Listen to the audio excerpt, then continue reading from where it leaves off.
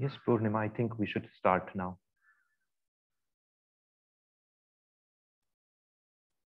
Okay, I'll start my presentation. So, good afternoon, everyone. I'll be talking about this topic about that is trademarks. So, in my previous sessions, I have discussed about patents. What are the statutory features which are required for being eligible for a patent or non-eligible for a patent? Like that, I have discussed different criteria. So, in that continuation of the series, I'll be talking about another type of intellectual property which is known as trademark. So, next slide, please. So, trademarks is nothing but it's a symbol, design, word, or phrase which is capable of distinguishing goods or services of one person from those of others. So, what exactly do you mean by trademark? So most of the time we have come across different types of trademarks in our day-to-day life. So like if you take a packet of chips or any kind of produce or services, like it can be a hospitality services or let's say lodging or hotel services, or let's say even if you are going to book a ticket by any of these well-known apps, which is Make My Trip or Ease My Trip or any kind of website, all of these have some kind of trademarks, which is nothing but a symbol, design, or word which is capable of distinguishing that particular service from another, what do you say, service which is offered by a fellow competitor. So, in like all types of intellectual property, the most important criteria which is required for a trademark is that it should not have been priorly used by anybody else. For example, if it has already been used by someone, let's say even if that person has not registered, he will not have a very good strong position in the court of law, but nevertheless he can always oppose your trademark application saying that he has been prior first using this particular trademark. So when we talk about trademark, there are three different types of symbols. One is R, TM, and SN. So R refers to registered trademark, TM refers to unregistered trademark, and SM refers to service mark. So when we're talking about, let's say, ITC or Kakatiya or any other, let's say, Hotel Marriott or some other kind of hospitality services which have been offered by different industries. So each of this particular industry will be having their own distinct and unique way of differentiating themselves from the competitors' services. So trademark is nothing but that kind of a distinct USP which differentiate, saying that this good or this services which are offered by so and so company is different and it is their own. So it is like trying to give a monopoly over the kind of services which they are offering. Next slide, please. So what is a trademark? Enter. Yeah. The term trademark is often used to refer to a service mark, but the words have two distinct requirements. Next. Can you just let all the, yes, no, previously. Yeah.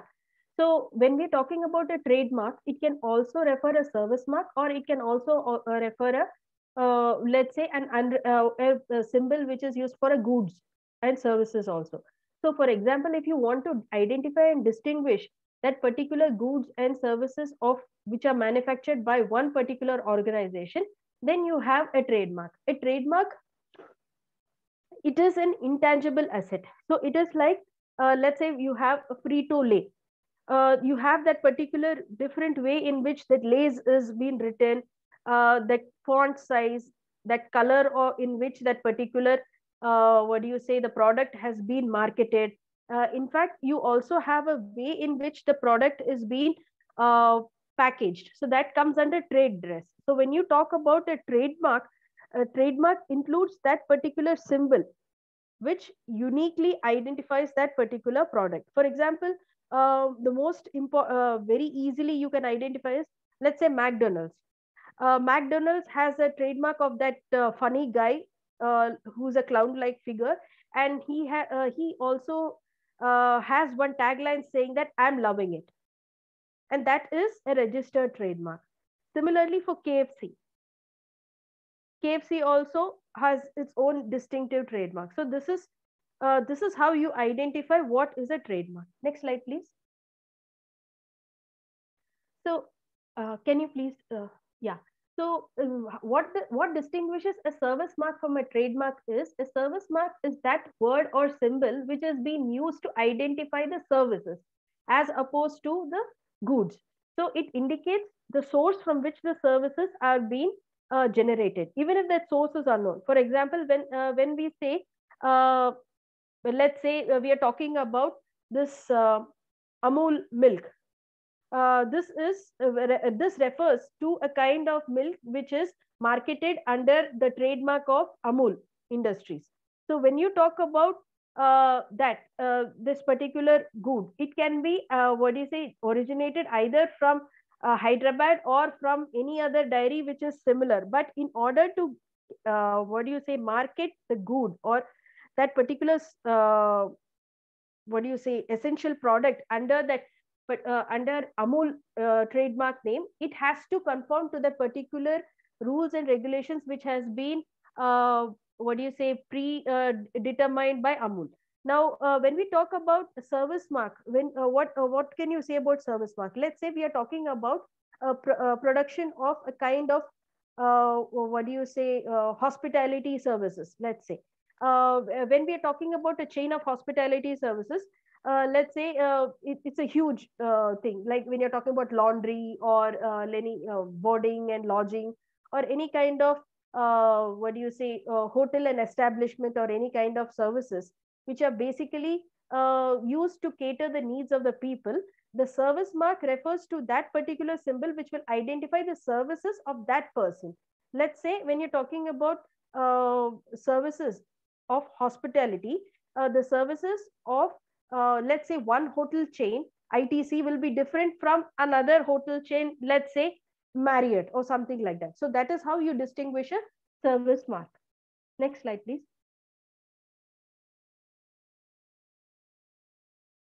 So here, when we are trying to no, the next slide.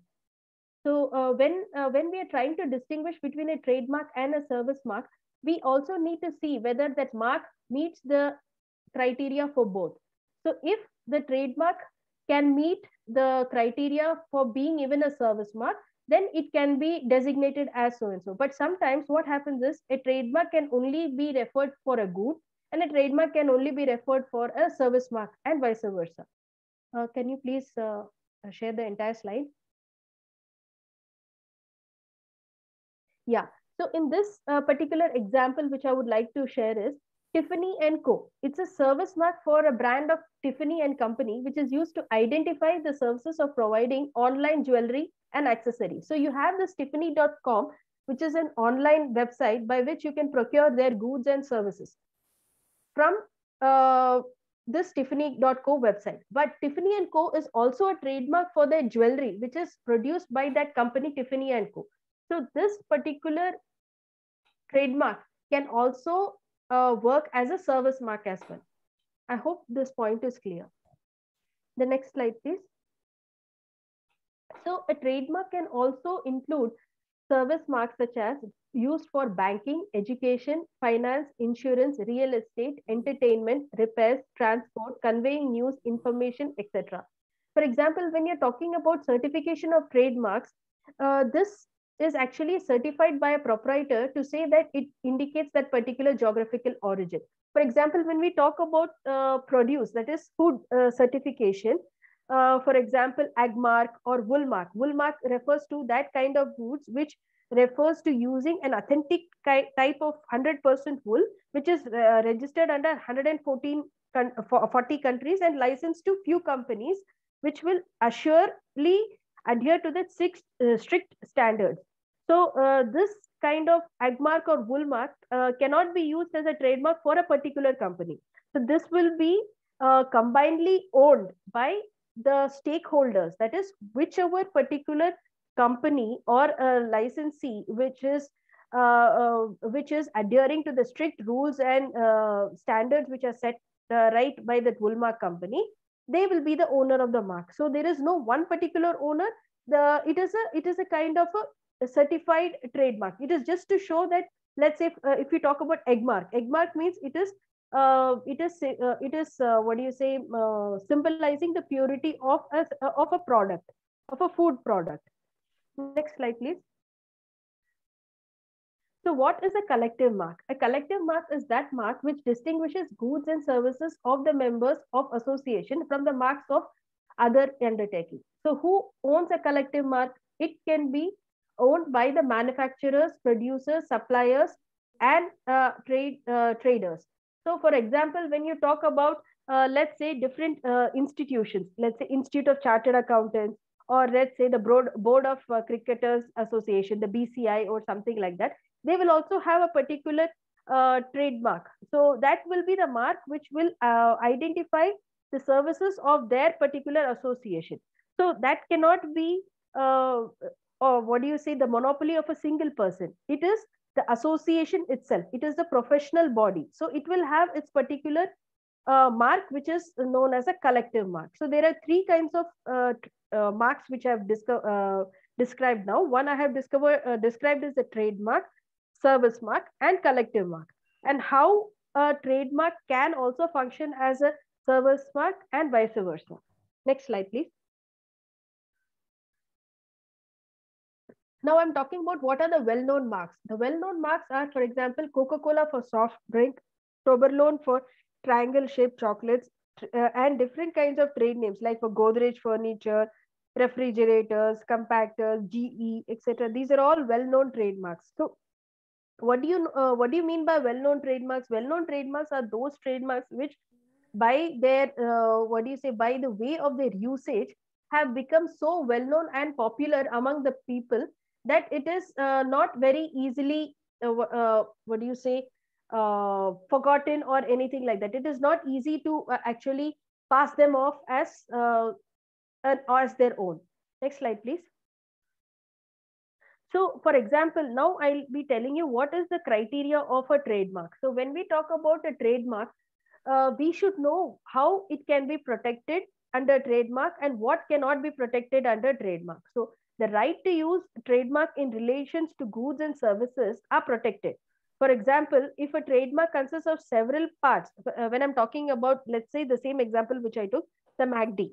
The MACD trademark includes the entire way in which McDonald's is written, that particular figurine of that clown, plus that caption which says that I'm loving it. So the trademark of MACD consists of all these several parts which constitute the protection of a trademark as a whole. And what cannot be protected as a trademark? State emblems, official hallmarks, emblems of intergovernmental organizations cannot be used as trademark because they are a part of public property. So that is owned by public.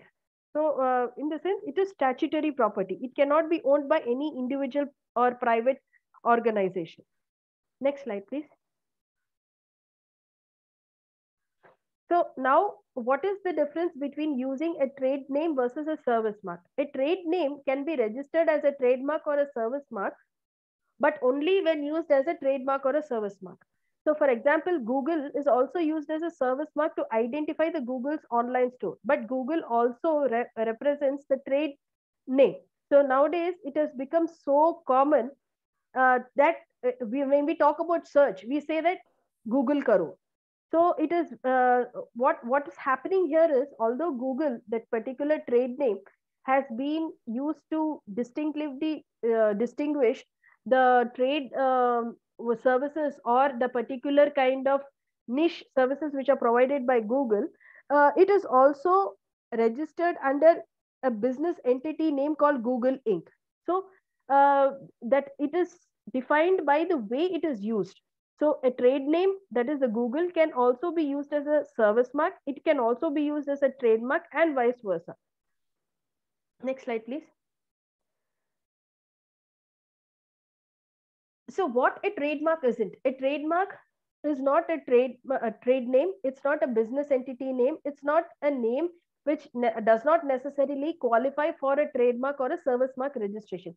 For example, any name used by a person to identify a business or a vocation of such person. For example, when we talk about Tata Gold, so nobody will people wouldn't have thought. Hello. Yeah, if you have any questions, you can unmute yourself. But if there are no questions, please mute yourself. I'm sorry, Purnima, I'll take care of that. Please continue. Okay. Yeah. So here what I'm trying to tell is, for example, when we're talking about Tata Tea Gold, let's say that is a particular trademark for a produce or which is a good, which is tea. Nobody will think that a tea brand or a tea will be trademarked under the name of Tata Tea Gold. So in the same, brand name of Tata, there are different types of tea varieties. So this refers to the kind of, it does not refer to that particular trademark or the service or the good which they are talking about. So it is a name which is used to identify that particular good from that particular company and distinguishing it from others. So let's say we are talking about Hindustan Lever products. When we're talking about Hindustan Lever products, if they are having like Unilever, that will distinguish its soap or other kinds of products from other kind of people who are manufacturing or in the same category. So a trademark is nothing but the thing which is adopted to identify the purpose or behind that particular companies and goods or services. Whereas a trade name is something which is used for identifying the company from the rest. Next. So what is the significance of trademark to a business? A trademark actually forms an identification mark to a business. It is referring to the proof of existence and ownership, and it also helps in reaching the vast audience in a better way. So when we talk about, let's say, a particular trademark, Apple, that which is given in this screen as well, MacD, Tata Motors, or when we talk about Amazon or Nike or something like that, this refers to that particular goods and services which is giving that niche or that edge over that particular product or produce or service which is offered by that particular company. It helps in it forms a valuable asset. It does not expire because it all depends on the way you're using it, and when you keep on paying the registration fee, it will keep on be there till that time. It is an inexpensive way of protecting, and it protects from unfair trade practices. So I think there is a question here. Let me have a look at it. How does interoperability of trademark work? If I have to use trademark of someone, what is the clearance I need to take for it? So could you care to elaborate more, sir? Sure. So one of the scenarios that, like, there's a company operating outside India, and they are doing some business over there, and they don't have a legal presence in India, right? So if I have to like use their trademark for some work here, which is official. So is there, what kind of a contract that I need to sign, or what is the permission I need to take from that company, or is there anything from the government I need to do for using the trademark? So when you're talking about using that particular trademark or something like that, first of all, you need to sign some kind of memorandum of understanding so that they do not have any objection. And secondly, when you're talking about using that kind of goods in India, or let's say services, definitely there will be some kinds of alternative or competitive goods which have the similar presence in the market. So even if you launch or you're trying to use that kind of good in India, let's say if you're trying to, if it actually infringes upon somebody else's right, they can oppose, saying that you're trying to eat my market share or something like that. So the best thing is you need to actually get the kind of clearance from it. Then only you can use the trademark in India. So let's say when you're trying to, for example, I'll give you an example of a book. When it's HarperCollins or any kind of thing. So there are Indian publishers which actually sign a license or something like that, and they'll be marketing the books under that trademark also. So they do not face any official, what do you say, opposition or something like that, because they have all done via that memorandum of understanding, and they have a kind of an understanding which is in writing. So that is the kind of thing you need to take. So when we're talking about trademarks, these are the points which you need to take care in mind. So I hope I've answered your question. Yeah. Sure. Thank you for that. Yeah. And one more thing which Mr. Madhav has asked, can you highlight the trademarks relevance to academicians, researchers, and inventions? For example, when we talk about, let's say when you have made any particular apparatus, or a particular kind of a produce, or let's say you have made a unique kind of an article, you want to actually produce in greater numbers. So you want to identify that particular good which is produced by you or that particular company or that particular organization in a different manner. So that is why you will trademark that particular good or services, saying that it depends in this particular class. It falls in this particular class, so it can either come under, you register the trademark. So mostly for researchers and for academicians, they do not use much of trademarks in general. They mostly use patents, because whatever the inventions which are used by, which are discovered by inventors, it is mostly of a techno-legal improvement. It is something which is technologically binding. It is improvement in the technical field. So here we do not have that kind of distinction. When you talk about trademark, it need not be a technological improvement. It can merely be a kind of a product or something which sets apart it from, let's say, competitors. I hope this question has been answered. Yes, thank you. Madhav, is it fine? Yeah, fair enough. We can go ahead. Okay. So the next thing is, I just wanted to give this particular information with respect to what are the types of valuation trademarks have. This is an old slide, so it is 2018. I'm sure the value of Amazon, Apple, Google, and Samsung have increased by numerous folds. So what we need to say is, when what I'm trying to say here is, when you're trying to take over merger and acquisition of any particular company, or you can go to that same slide, please. The one slide which was talking. Next slide. No, not the back slide. Yes, this one.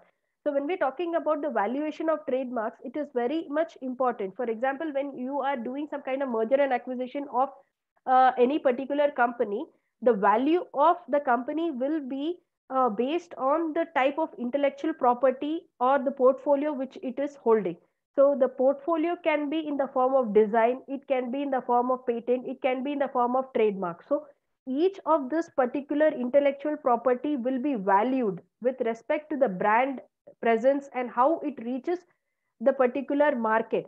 So based on that, the merger and acquisitions, like when you're trying to purchase any particular company or something like that, the valuation will be there. So when we try to hear that so and so company has been taken over or has been merged into, let's say, X company, so this is the valuation which has gone. Like they value the intellectual property, and then they sell or they merge the company with the parent company or a new company or form a new entity as such. So trademarks are very, very valuable intellectual property. This is what I'm trying to say. So can I register my trademark? Yes. So yes, you can register your trademark if you are using the trademark, if it is acceptable, it does not have any kind of an obnoxious or objectionable word or phrase or does not hurt the religious sentiments of or public morality, or if it is distinctive, if you are able to identify or make it different from that particular what do you say, other kinds of goods and services in the same class, then you can register the mark. Now I'll just give you an example. Excuse me. When we talk about trademarks, when trademarks usually are registered under some kind of classification which is known as niche classification. The niche classification is an international classification which which has actually divided the classes of goods and the type of marks which fall under these classes of goods. For example, there are 45 classes of goods and services which come under the niche classification. And let's say when we're talking about, say, something which is used for as an apparel brand or something like that comes under X classification of uh, trademark. So when you're trying to register your mark, let's say if it's a McDonald's, it's a product which is used for what do you say, consumption or eatable or something like that. There is a separate kind of classification for those kind of trademarks. So when can I register my mark? If it is in use, when you are able to show you are prior or you are having priority over using the trademark. If it is if it is distinctive from other kinds of trademarks, then only you can register the mark. Next slide, please. So when can you acquire or lose the trademarks? So by common law, when you're using it, you are acquiring the use of it, like by use. By constant use, you have that particular trademark. But if you want to enforce your trademark, you should always register. Then only you are able to enforce it in a court of law. So when do you, how can you safeguard your trademark? You can either go by the national route, that is the Trademarks Act 1999 is the Indian legislation which takes care of the trademarks or protection of trademarks in India, or the regional route, which talks about the harmonization of the internal market, and the official name is EU Trademark Office. So when you go for different kinds of routes, like when you're going to file in African and other countries, so you go by the ARIPO route. If you're going by the European, you go by the Europe route. But if you want to go by the international route, there is something called Madrid system, which is the international system of what do you say, entering into the trademark protection. It is similar to the PCT or the Paris Convention when we talk about the patent protection. These are the different ways in which you can enter and safeguard your trademark. So when you do not use your trademark, when you don't renew, when you do not safeguard your trademark, the trademark rights are lost per se. Next slide, please. So here I'm just talking about the Indian trademark offices, where the trademark offices and what are the jurisdiction of trademark offices in India. So you have, based on the geographical locations of the different states, there are 5 trademark offices, branch offices of the trademark registry. That is Mumbai, Ahmedabad, Kolkata, New Delhi, and Chennai. So Chennai has jurisdiction of AP, Telangana, Kerala, Tamil Nadu, Karnataka, and Union Territories of Pondicherry, Lakshadweep. So similarly, different states come under their respective jurisdictions. Next slide, please. Now, I'd like to talk a bit more about what is international registration or the Madrid system. So the Madrid system is the international registration of a trademark. So it is a cost-effective and a convenient way of registering and managing trademarks worldwide. So you can file a single application and pay one set of fees, and it can you can protect your trademark in, let's say, up to 123 countries. So you can modify and renew and expand your global trademark portfolio through one centralized system.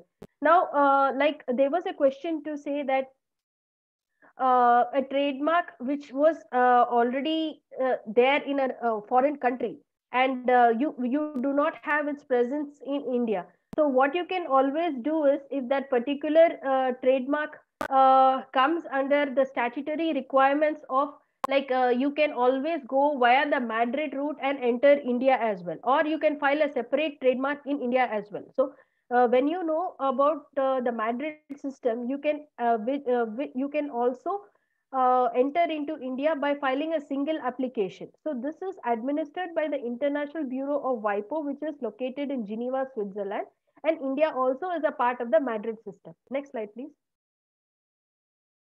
So I'll not go much into the classification system because this is the Vienna system of classification and all. This is too much into detail, but I would like to talk about the Indian perspective. Next slide, please.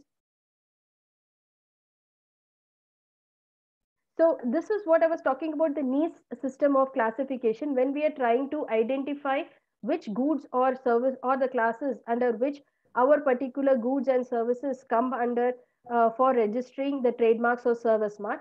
So you have a total of 45 classes, which is 1 to 34 is for goods and class 35 to 45 fall for services. When you're trying to register your particular trademark, so it will either come in 1 to 45 of these particular goods and services.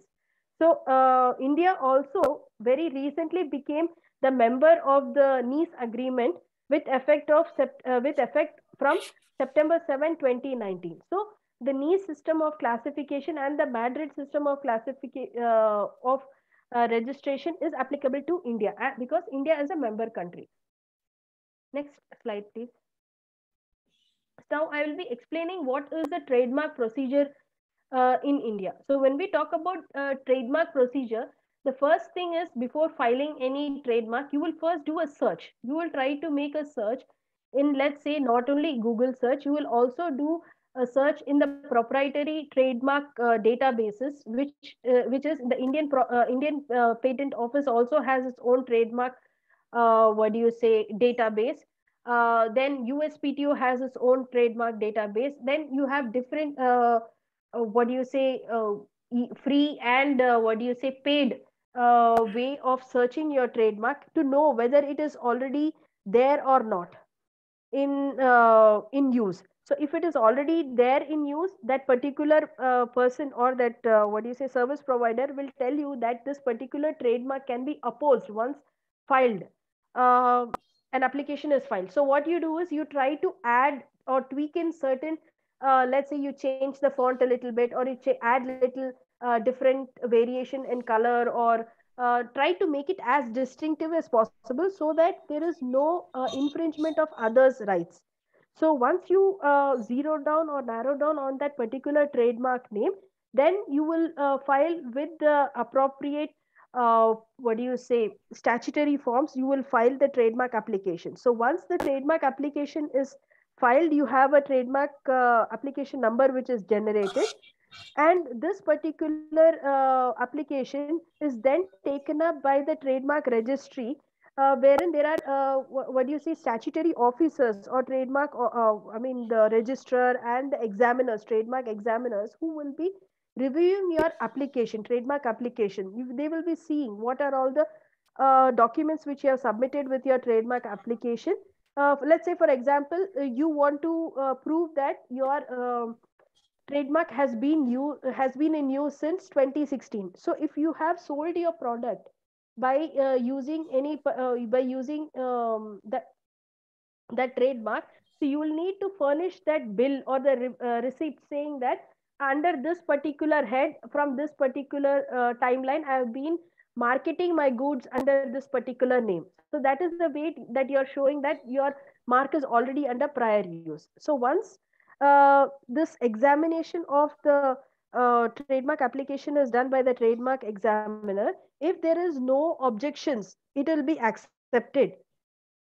If there is objections, it is not accepted, and there is what do you say what do you say objections have been what do you say generated for your trademark application. So once the objections are being what do you say raised for your application, you need to actually respond to those objections within a particular statutory frame of time.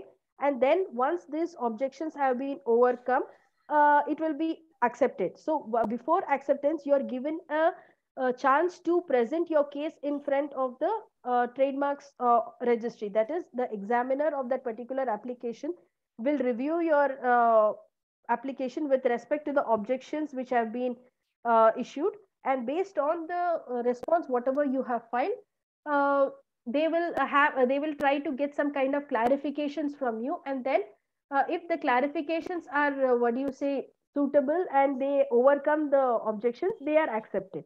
But let's say once it is accepted, you have let's say I'm talking about the left panel which you're talking. Once it is accepted, the publication in the trademark journal happens after 4 to 5 months, and then there is a waiting period whether any opposition can be filed or not. So if there is any opposition is filed by any third party, then you will proceed with the opposition proceedings. That is, similarly, the opposite party will be presenting some kind of what do you say, written evidence, and what do you say, documents which prove that they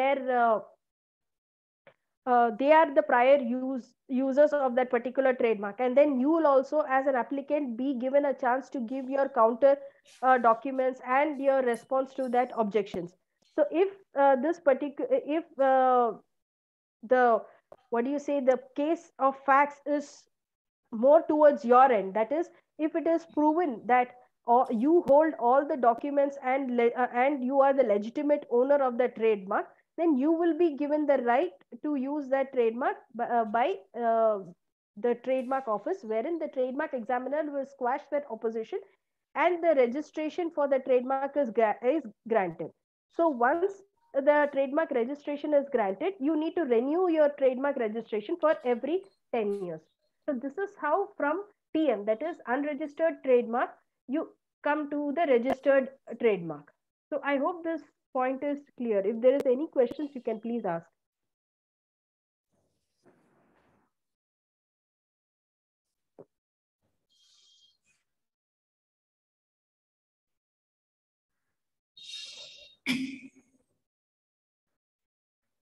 Madhav, I think my presentation is not visible. Yeah, just a minute. There is, Okay. it got stopped by itself. No problem.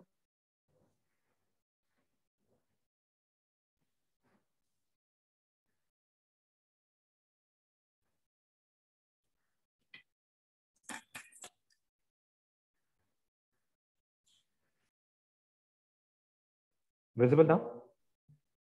Yes. I think it's gone too forward. So I was talking about the place where, yes, yeah. So if there are no questions, I will go to the next slide. What are the statutory requirements for trademark application filing? So under the national route, the Trademarks Act 1999 and the Trademark Rules 2017 is the one which is used to file applications in India. So the application fee is half in respect to individuals or startups or small enterprises, and 10% less fees are charged when they are filed online as opposed to offline application. So the form which is used to file a trademark application is known as TMA, and the mode of filing is either online or offline. It can be typewritten or printed in Hindi or English. And what are all the other documents which are needed? You need to have an affidavit testifying the use of your trademark along with supporting documents. That is the statement of user. Next slide, please. You should also have a representation of the mark, that is by using an 8 by 8 centimeters. If it's a 3D mark, 3 different kinds of use. If it's a sound mark, an MP3 format not exceeding 30 seconds, then you need to file it in the appropriate jurisdiction, that is where the principle of business is located in India. So whether or not you need an agent or not, you need to give an appropriate what do you say, authorization to that particular agent. So if you are filing on your own, you can file, no problem. But if you are filing via an agent, the agent should be given the authorization. And you should also give an address of service, that is under Rule 17, which includes a postal and a valid email ID, wherein all the postal and the other correspondence can be shared with the particular applicant in due course. Next slide, please. So what is meant by trademark? Trademark under section 21M refers to a device, brand, heading, ticket, label, signature, word, numerical, shape, goods, or packaging, or combinations of colors or combination thereof. So this is the statutory definition under section 21M of the Trademarks Indian Trademarks Act 1999. So this a picture which I have taken from Google, this shows the different kinds of trademarks of different kinds of products which we use in our day-to-day life. Next slide, please.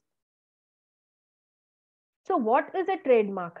Under section 21ZB, a trademark refers to that particular mark which is capable of graphically represented, which is capable of distinguishing the goods and services from one company from the other. So it can also include the shape of the goods, their packaging, the combination of colors, so on and so forth. So unless and otherwise told, a trademark shall include reference to collective mark, certification, trademark. So section 2 includes a collective mark and a certification trademark as well. Next slide, please. So section 21E refers to the certification trademark, which I've already referred to. It refers to the certification of a proprietor of a mark with respect to the origin, material, mode of manufacture of goods, or performance of services. So if it is not certified, that means it is not a mark at all. But if it is a certification trademark, it certifies these particular goods and services. Next slide, please. So what is a collective mark? Collective mark is that mark which is combinedly or collectively owned by a particular group of individuals who are actually collectively having the ownership of that particular mark. For example, partnership refers to not being a partnership within the meaning of 1932, that is the Indian Partnership Act, which is a proprietor of mark. For example, when you're talking about the collective mark, which is wool mark or something like that, they have this is collectively owned by, let's say, a particular group of proprietors or somebody who is actually having who is following these rules and this norm or these what do you say the rules and regulations which are put forth by that particular company. Next slide, please. So what are the types of trademarks? The trademarks include service marks, collective marks, certification marks, and there are non-conventional marks also, like olfactory or smell marks, sound or oral marks, which is the MGM Lions Roar, which you see when we see some kind of English movies or something like that. The lion roar of MGM. You have 3D shapes, you have moving marks, then you have marks which refer to some brands like Nike, Adidas, and so on and so forth. So you talk about trademarks, they actually are there in every part or every nook and corner of your life. So you're using some kind of trademark product in your life, in your day-to-day life. Next slide, please. So these are other further examples of trademarks. Next. Yeah.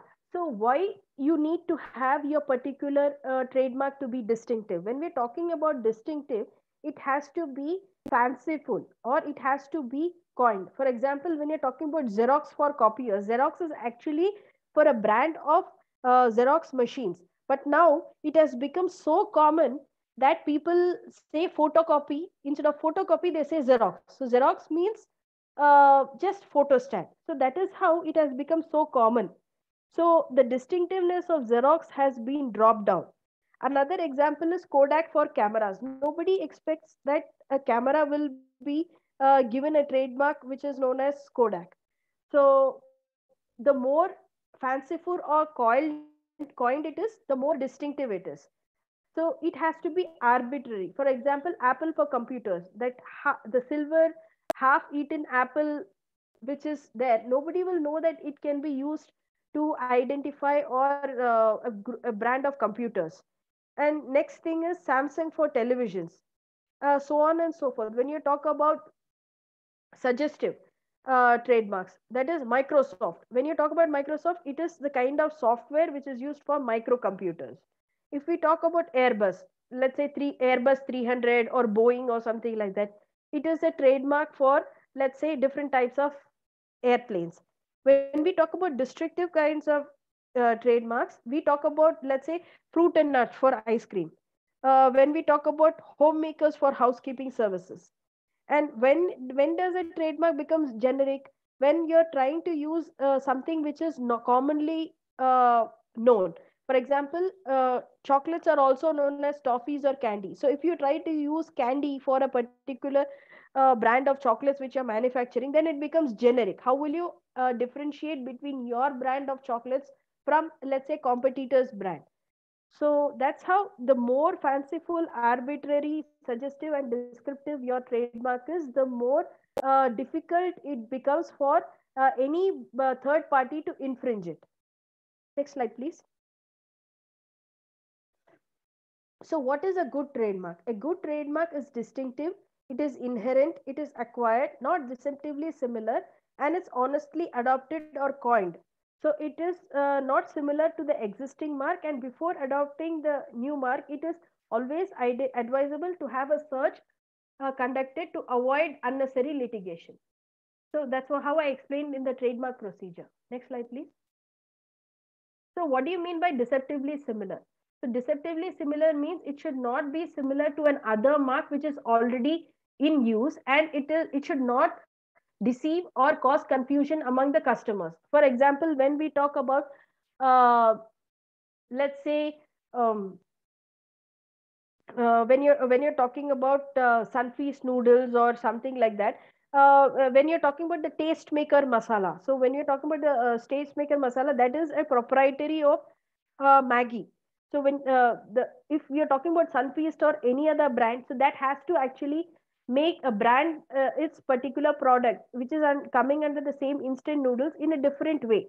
So you cannot have the similar kind of packaging or something for Maggie packet as compared to the Sunfeast. So if because Maggie has been in use for quite some time, and it's a brand which has been protected by Nestle, and it is trademarked under Maggie for several reasons, and the 2 minute noodle or whatever that particular tagline which has been given for Maggie is being known for consumers. If, let's say, a new brand is trying to introduce its own kind of instant noodles, it has to come under the bracket which is not very similar to Maggie or any other well-known brand. So it should not be deceptively similar. Next slide, please. So, for example, when you talk about deceptively similar, these are the examples. When you're having about Nike, so the right side is talking about hike. So hike is deceptively similar to Nike. So you cannot have this kind of a trademark. Let's say you're talking about a life boy. You cannot have something like pant boy or something like that. When you talk about KFC, you cannot have KFG.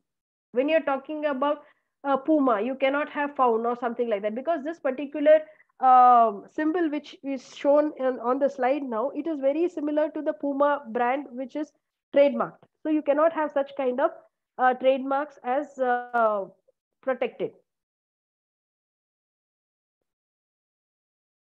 So what can be the grounds for refusal? The grounds for refusal for the trademark can be if they are very descriptive, if they use geographical names, if they are generic, if they are open to public, if it causes confusion, if it hurts religious sentiments, if it talks only about technical shapes, if it is deceptively similar to an earlier mark, or if it uses commonly chemical known non-proprietary names. Like when we are talking about those chemical names which are used in chemistry and all, it conflicts with personality rights, so on and so forth. These are the grounds for refusal. So there are basically three different kinds of sections. You have sections 9, 10, 11, and you also have which are absolute grounds of refusal. You have relative grounds of refusal. Next slide, please. So the absolute grounds of refusal are section 9, which refer to those kinds of trademarks which are devoid of any distinctive character, that is not capable of distinguishing the goods and services of one person from another. For example, a naturalistic reproduction of goods, that is images of fish for live animals, which comes under class 31. Or if you're talking about pocket stitching designs, which talks about various different kinds of clothing, including jeans, which comes under class 25, so on and so forth. Next slide, please. Under section 9b, where you also have those kind of marks which serve to designate the kind of quality, quantity, or intended purpose, values, geographical origin, and the time of production of goods. For example, you cannot have pollutionometer for instruments for pollution measurement, which is talking about pulpy fruta, which is applied under class 32. You cannot have air conditioning with respect to air conditioning apparatus or installation services, and so on and so forth. You cannot have 1 kg registered as a trademark for confectionery and sweets. You cannot have juicy for, let's say, brand of juices. And for example, when you're talking about bookstore, food court, or cyber cafe or something like that, you need to have that kind of trademark which is not very deceptively similar. For example, the most commonly known trademarks in this field will be Cafe Coffee Day and Starbucks. So nobody will actually identify this will confuse Cafe Coffee Day and Starbucks, because they both belong to the same um, what do you say, services which provide gourmet coffee, but they are distinctive from each other. So they have identified themselves and made themselves distinct as a result of their use. Hence, it is known as a well-known trademark. Can you go to the next slide?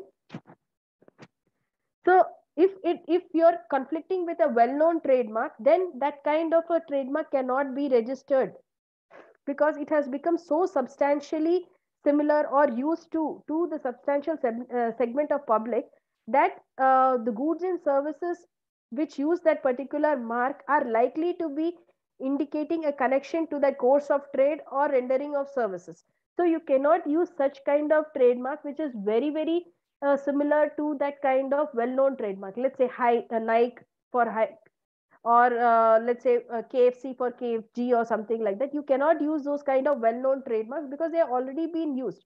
If you use KFG also, no a person who goes to a particular shop to buy that, let's say, that kind of burger, he will not be in a position to distinguish very distinctively by the way it is marketed.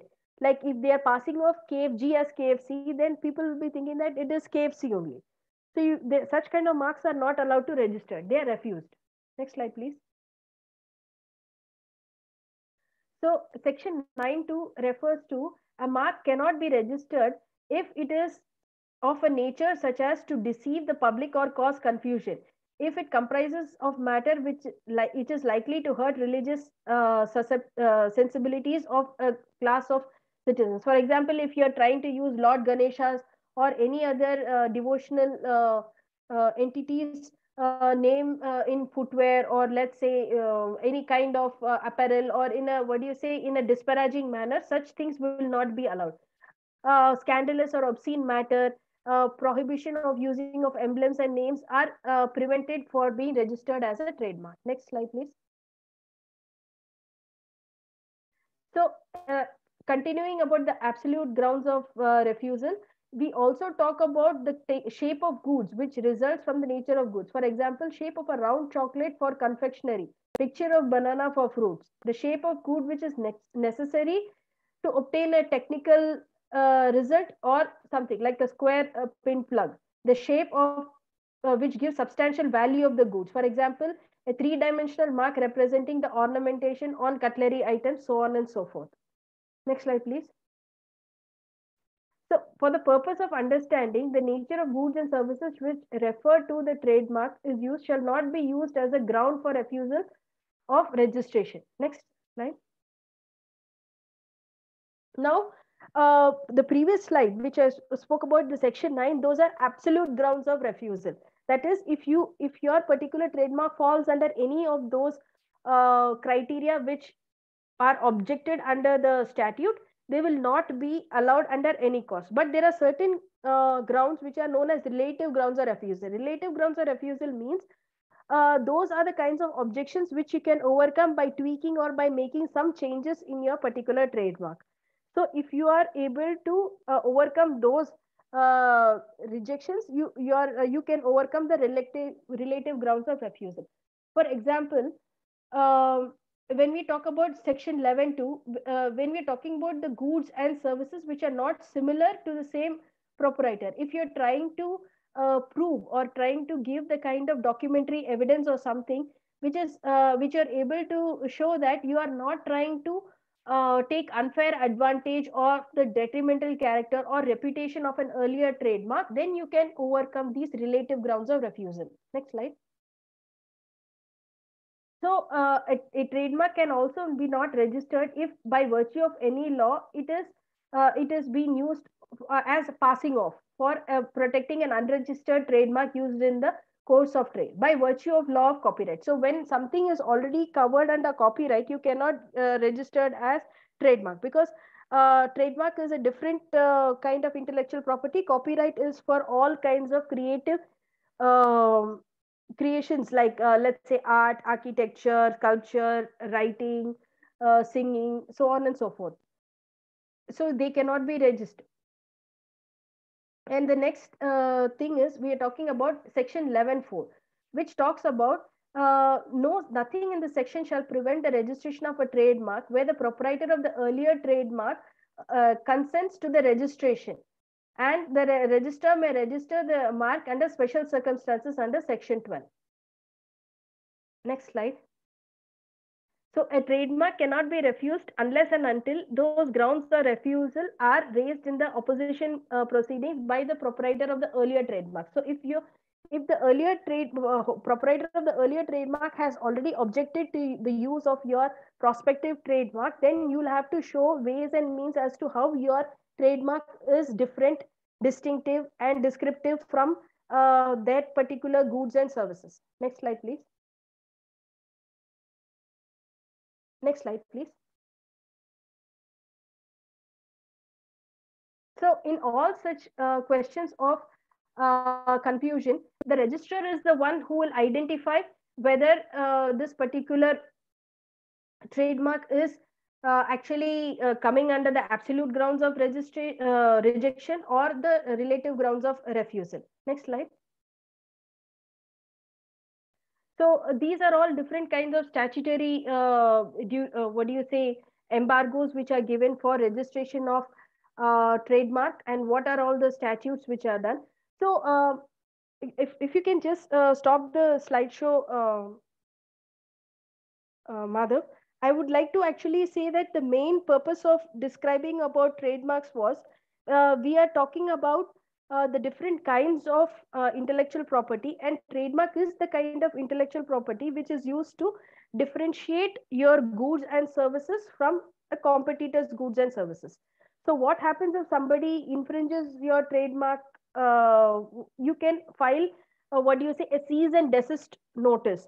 You can send a legal notice saying that you have to cease and from using the trademark which is owned by you. And also when you are talking about counterfeits or something like that, you can identify if somebody is trying to pass off your trademark goods and services under their trademark name. So you can find out counterfeits, and you can, with the help of private investigation agencies, you can impound those goods, you can destroy those goods. You can also go to the High Court and file injunction and obtain a stay so that these people do not destroy your trademark, which is protected and as your statutory right.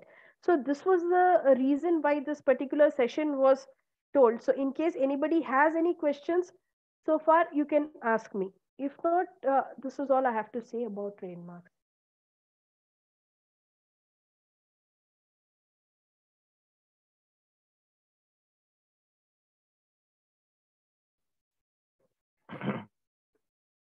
Thank you, Purnima. It was a intense session for all of us. And I believe if nobody has a question, we have already crossed the time. We'll conclude for the day and we'll meet next month. Any Sure. question? I don't think there is a question. Thank you, everyone. Thank you, Purnima. Have a good day. Bye-bye. Thank you, everyone. Bye-bye.